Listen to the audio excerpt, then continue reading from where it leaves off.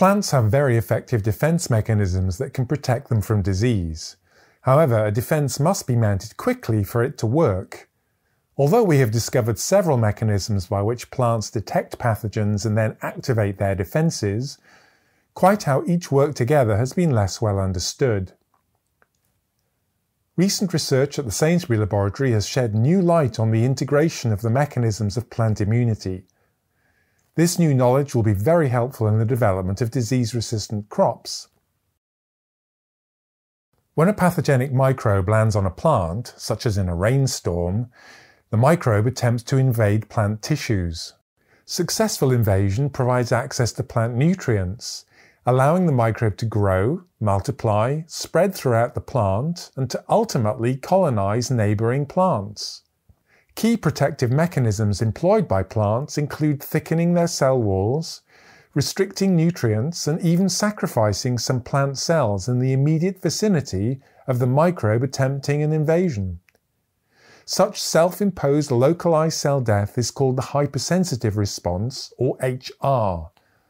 These defense responses prevent the growth, proliferation, and spread of the pathogen. However, to enable the plant to respond promptly, it first needs to perceive the presence of the pathogen. Plants can recognize pathogens in two ways.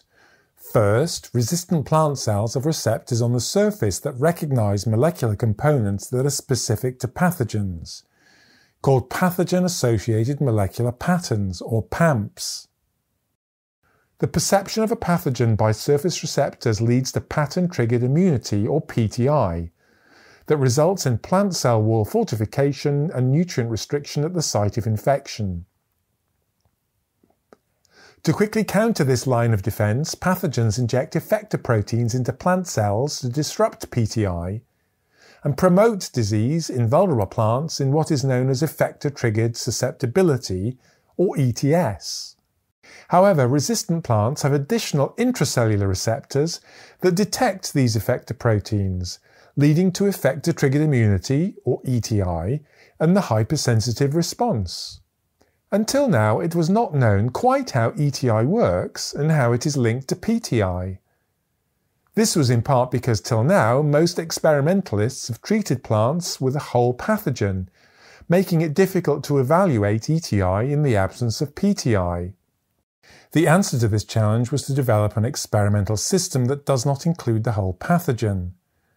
This involved introducing a recognized pathogen effector gene into an experimental plant system and expressing this gene in a controlled way.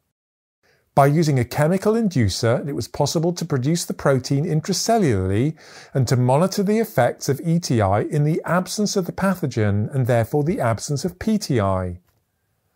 An exciting discovery was that ETI leads to an increase in the production of the signaling proteins associated with PTI.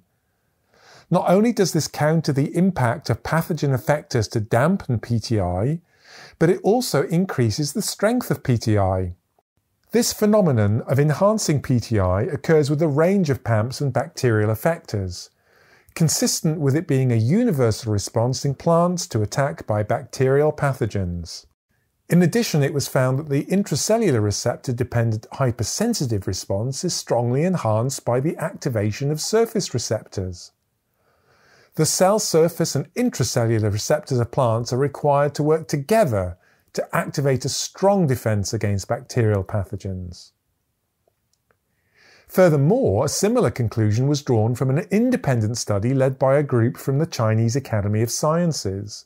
Their approach was to test experimental plants that lacked functional surface receptors. Having two independent studies reach the same conclusion makes this exciting discovery even more compelling. The development of durable resistance in crop plants is a key goal in agriculture.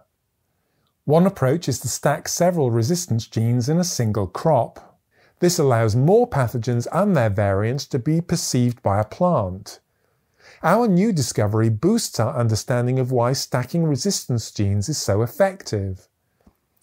If more effectors are detected by more intracellular receptors, the enhancement of PTI will be correspondingly greater. In turn, crops would need fewer disease control measures such as chemical sprays. Our discovery therefore offers huge potential to enhance the perception of pathogens by crop plants, benefiting plant health, agriculture, the environment, and ultimately society.